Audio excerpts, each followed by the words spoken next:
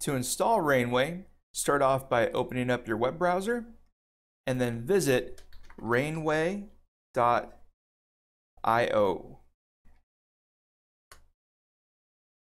And once you get on their website, if you haven't done so already, you're going to want to go up here, click on register, and then create a username and password for yourself so that you have a Rainway account. Now, I've already done that, so I don't have to take that step. Once you've registered, go ahead and click on download server, and then you can go ahead and choose to run it. So we'll give it a little bit of time. Shouldn't take very long. It's not a very big file. Installing Rainway is very simple. So after the download completes, you're going to see this screen. Go ahead and hit next. It's going to give you some terms and conditions. Go ahead and scroll through those. I highly encourage you to read them. And then when you're ready, hit I accept and then choose next again. It's going to ask you where you want to install Rainway. And I find that the default location for most people is perfect. So go ahead and hit next and then hit install to let it go ahead and finish.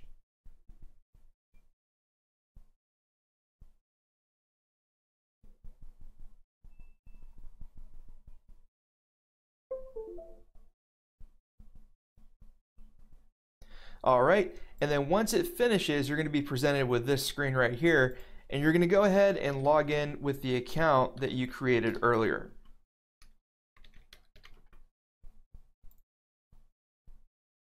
All right, and then it's going to prompt you to run the first time setup, so go ahead and click first time setup. It's going to ask you which screen you'd like to stream. So on my computer, I've got 4 different screens attached, so it's asking you which one of the screens is going to be the one that has gameplay on it. So for me, that's going to be this one. It's going to ask you which audio device to stream. Now this is really important, so I'm going to pause here and kind of focus on this, because we get this question a lot in the Discord where people get the stream working, but they have no audio. And if that's the case for you, it's because you chose the wrong audio device. Now, a lot of us are actually going to have a list like this, where you have a lot of audio devices that you can choose from.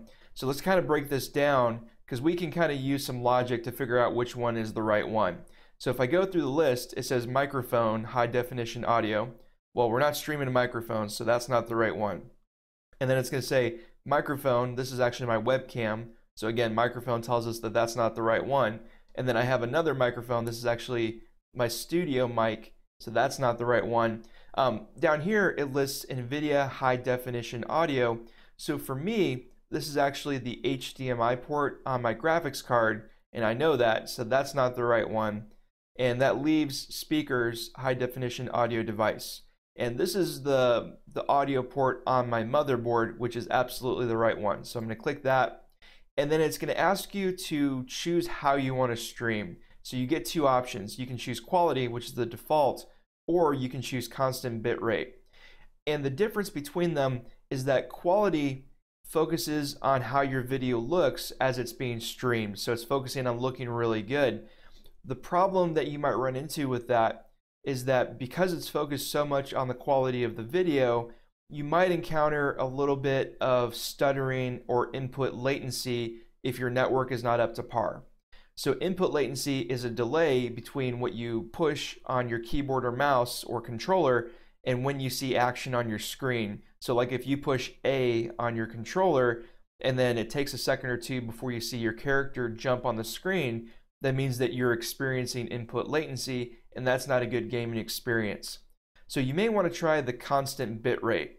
So constant bit rate allows you to choose exactly what's right for your style of network to be able to get smooth results. So it lets you define it and be a little more picky. So for me, I've tested this a bit, and I know that within my local network, I can slide this all the way up to about 15 and have really good video, but also have good input.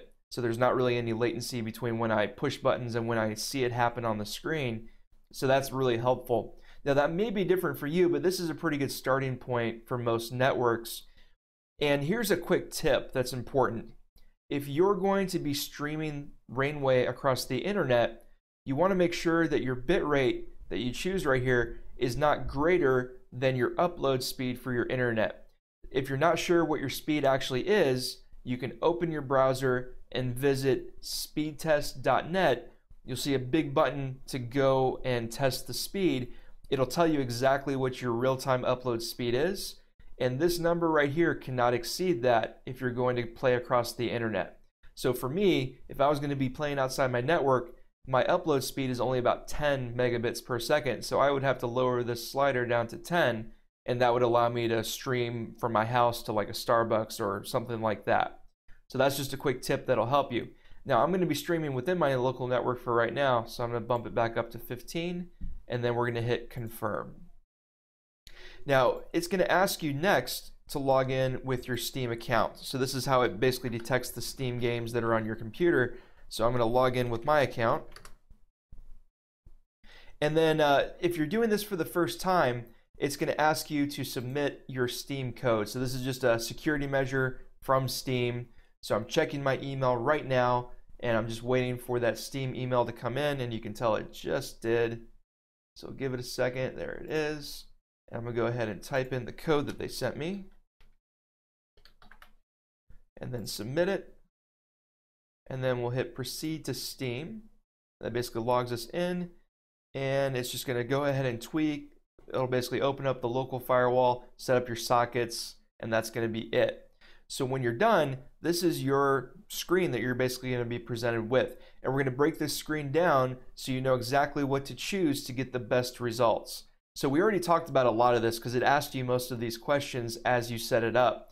So encoder is going to be how your video card is processed so that your graphics can be streamed to your other device. And if you have an NVIDIA card like I do, you have a few choices. You can choose NVIDIA H.264, or you can choose Rainway NVIDIA hardware encoder. This one is actually their most recent one. This is the one that they've optimized the most. So I'd encourage you to choose this one first if you have NVIDIA on your computer. If you have some trouble, so if things crash or you experience a lot of delay or latency, go ahead and go back to this screen, click on it, choose the NVIDIA encoder from here, and try the standard one. They do give you an option for software as well, which means that your processor is going to handle the encoding. If you have a dedicated graphics card from NVIDIA or from AMD, I would encourage you to use those instead. So that's going to give you the best results.